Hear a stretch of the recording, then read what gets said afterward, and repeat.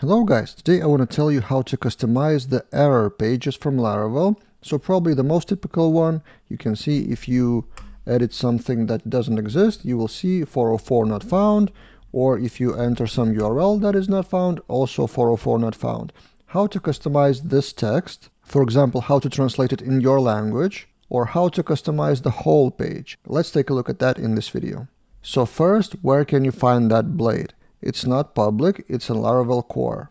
So while browsing through Laravel core, you can find vendor Laravel framework and long path views 404 blade, and this is how it looks. It extends the layout of errors minimal, which is this in the same folder, and all it is minimal page with two parameters, yield code and yield message. But you cannot customize that in here because it's in vendor folder. So there are two things you can do. First, if you want to just translate that message, as you can see, it's using _to function, which is used for translations. So let's try to do that.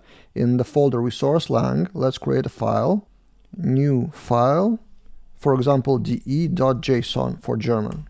And in that JSON, all we need to do is return the JSON with the key would be not found, and the value would be German for not found, which is, from what I remember, nicht gefunden, from my high school German knowledge or something like that.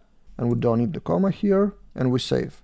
Now in our config app, let's change the language to German. So here locale en, let's change that to DE, and let's refresh the page.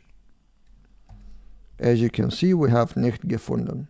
So this is how you can customize the translated part of any page in the vendor. So 404 is just one of the pages.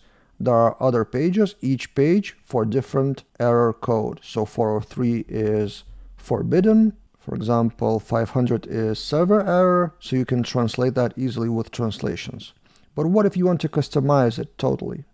In the official Laravel documentation, in errors section, there's a section custom error pages, which lists this command. So vendor publish Laravel errors. Let's run that, paste here, and what it would do, publish the views to resources views errors. And now we can navigate to our resources views, and we see the folder errors with all of those blades. So you can, for example, customize 404 with whatever not found. Let's try it out, refresh the error page, and we have whatever not found. So now it is public, and you can do whatever with blade file or with minimal blade, for example. Add code here and refresh the page, then it will have code as a text. Or you can change the full layout to whatever you want. Or you can change that from minimal layout, let's try it out how it would look, to layout blade, and let's refresh, whatever not found. So it's a different layout.